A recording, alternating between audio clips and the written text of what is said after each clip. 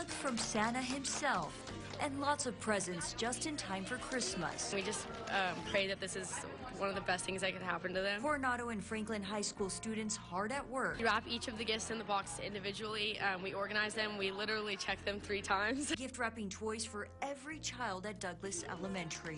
We collected everything. We got all the kids, wish lists. Wish lists that include shoes, clothing, and of course, lots of toys. Each year, the student council picks a different elementary school.